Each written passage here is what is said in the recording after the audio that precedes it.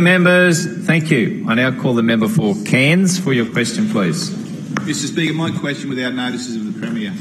How does the Premier justify the use of taxpayer funds to support the foreign-owned Adani Corporation when it will put at risk thousands of jobs generated by the Great Barrier Reef?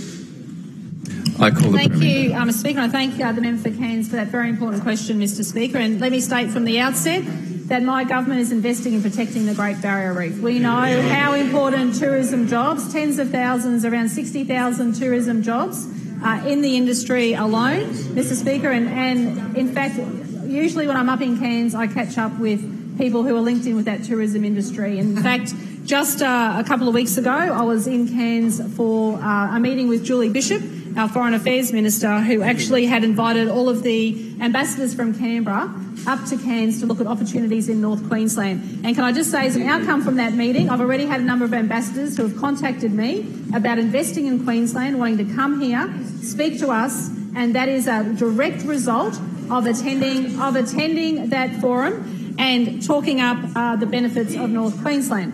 Mr Speaker, the second part of the question, let me make it very clear that at the last election I said very clearly that my government would not spend taxpayers' money building a railway line. I was very clear in that. I said that in our Great Barrier Reef document. I also said it at our election campaign launch, Mr Speaker.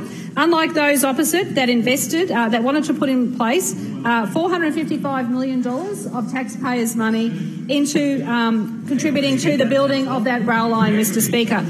Mr Speaker, what did we do? What did we do with that $455 million? Well, let me tell you, we built the Cairns Special School, Mr Speaker.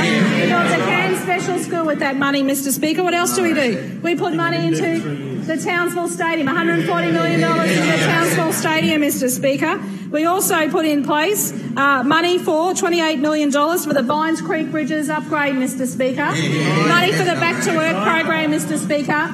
Money for skilling Queenslanders for work. We have utilised that money into growing jobs, Mr Speaker. I made it very clear that we would not put money into that rail line, Mr Speaker. I understand there's an application separately to do with NAIF.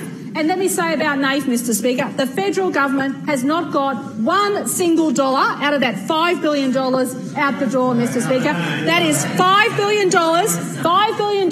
Once again, Queensland should have rightfully a good share of that $5 billion. Where is that money? If we had that money out the door, we'd be able to even get on further with growing jobs in this state, Mr Speaker.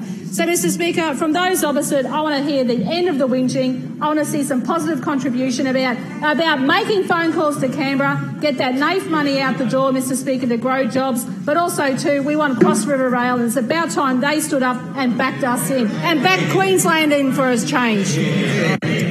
Thank you. I now call